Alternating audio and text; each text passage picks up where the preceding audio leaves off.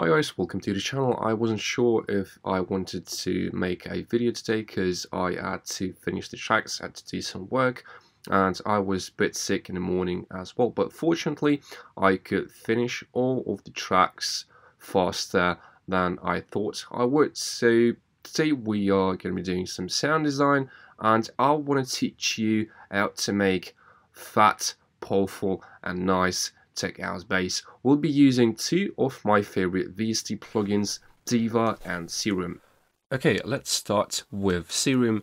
I'm honestly more into Diva right now because I like its simplicity, that fat, warm and analog sound character, and it really depends on the taste, on the sound you want to get.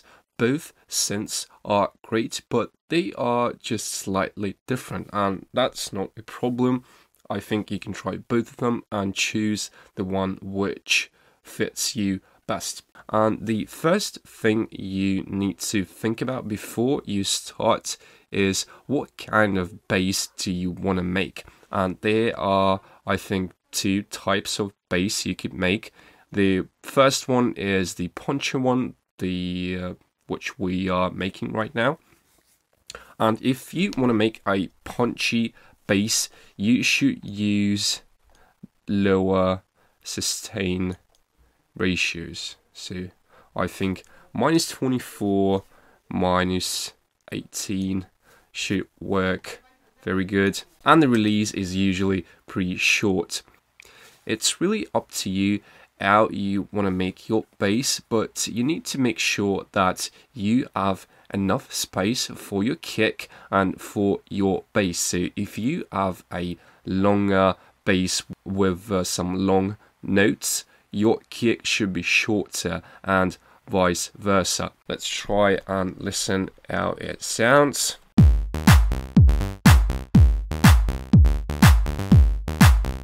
That sounds pretty good. I think I'm going to keep the envelope, and now we need to find the right waveform for our bass. Let's try and use a square.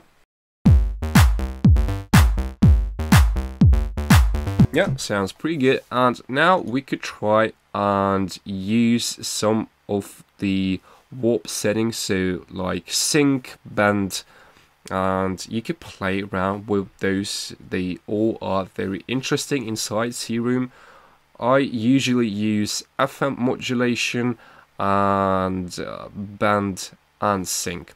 For the square, you could use pulse width modulation, so to make it like that.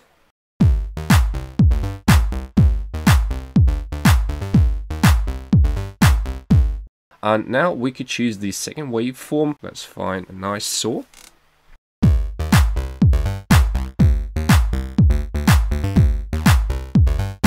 And sometimes, guys, it's much nicer to use simple waveforms. It's always cool to use some fancy waveforms like FM and other kinds of modulation, but sometimes the simplicity is the key.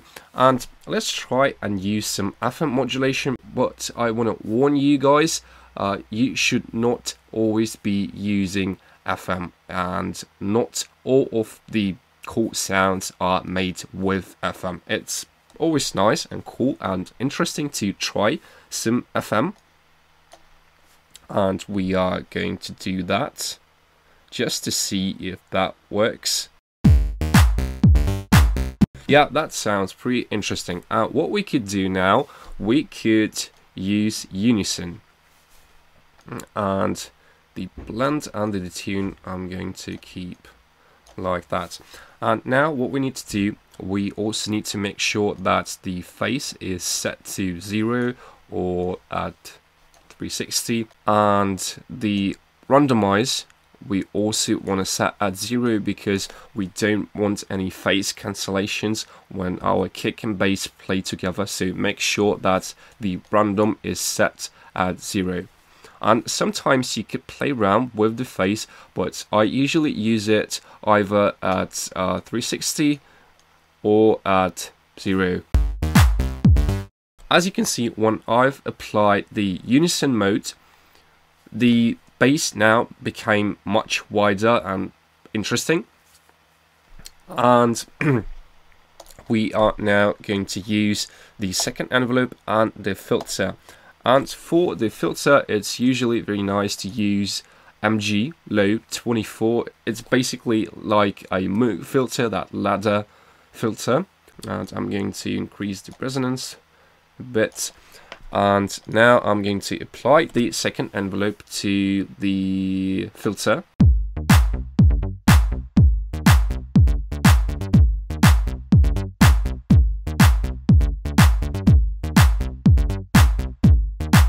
You can also try and increase the attack. It usually sounds very nice and interesting.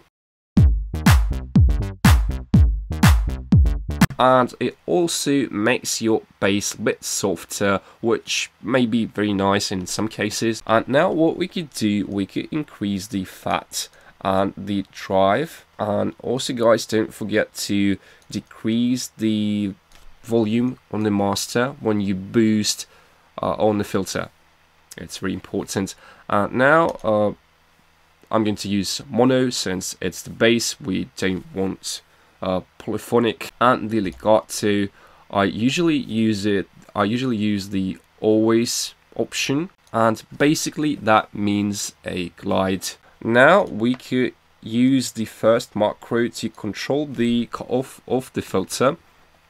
You could bend those on your MIDI controller if you want to control the cutoff or resonance or any other parameter of your bass. Now I want to use our second envelope to control the detune of the second oscillator. Basically, we are adding some movement to our bass, and the more movement you have on your sounds, the more interesting it sounds to the listener and in the track. So yeah, I think I'm going to do something like that.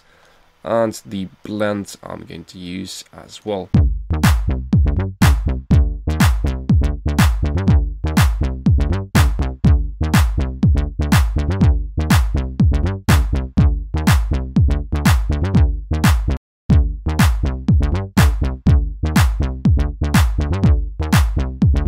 Yeah, sounds pretty nice.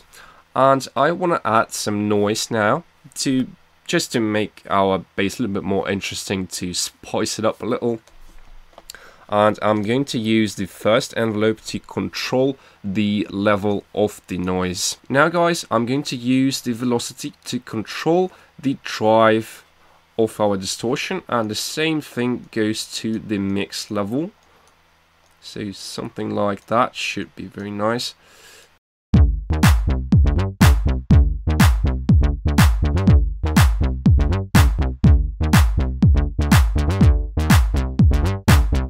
My tip for you guys is try to use the velocity as a modulator for different parameters, maybe for the tune, something else. Just try and use it. When you are using distortion on your bass, you are decreasing the dynamic range, and this is nice because we don't want a lot of dynamics in our bass. We could try maybe use phaser.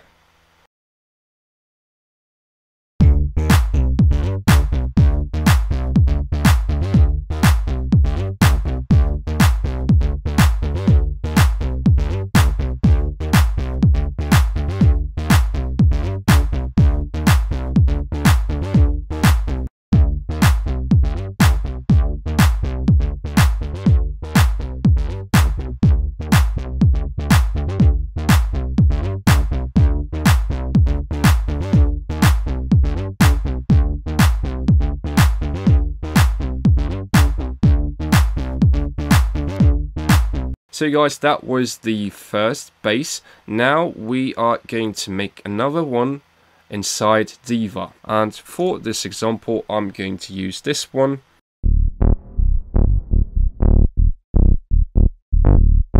You can hear how fat and nice and warm Diva sounds. That's without layering. It just sounds good, and that's the reason why I like this synth so much. we need to make sure that our bass is in mono. I want that glide option as well, just a little bit. So now we need to find the right balance between the attack and decay and the sustain. In this mode you don't have a knob for the release, so basically it's the same knob for the release and the decay, and sometimes it may work, sometimes you could choose the analog. This is my favorite one actually. Digital is good, but I just prefer analog.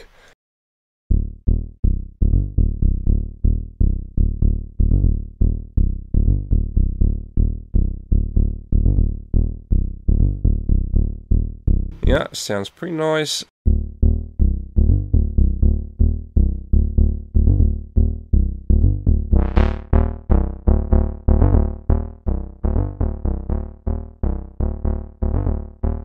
And now for the sub, we could use some of those very low and fat square waveforms.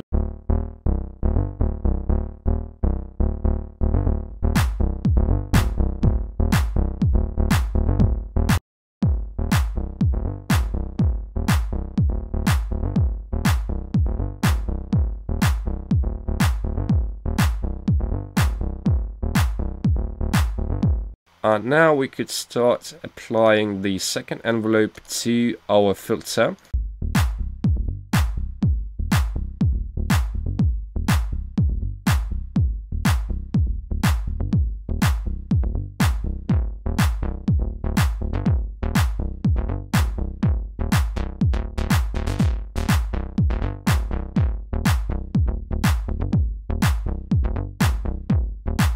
As you can hear guys, I've increased the attack a little.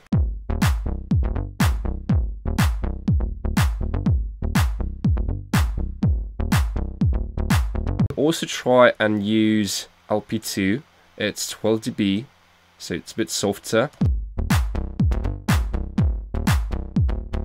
Crank the resonance.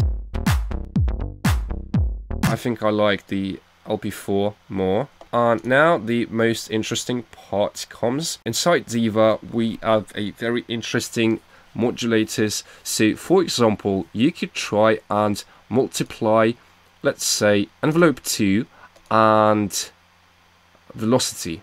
Let's try and use lag, and lag basically it makes the modulator softer. So in this example I'm going to be using the envelope 2 and let's try and make it softer.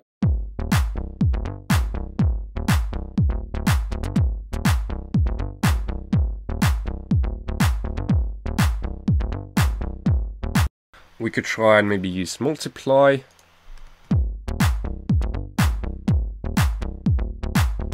Let's try and use lag and maybe multiply. Just try and see if we like the sound.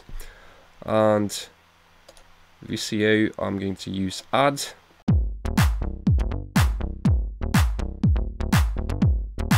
Try to play around here guys. You have a lot of options. You could multiply, you could add, you could quantize, and it's very interesting because, for example, you could invert the, let's say, multiply, and I'm going to use it to control the FM modulation and the filter. So invert.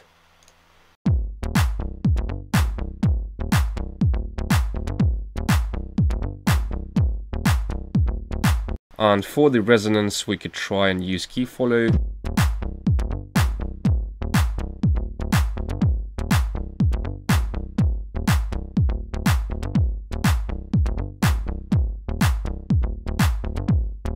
Yeah, I don't want to dive very deep into those things because the video is going to be too long, but I hope that I could give you an example how you could use those modulators and get a very interesting and fat and warm bass inside Diva.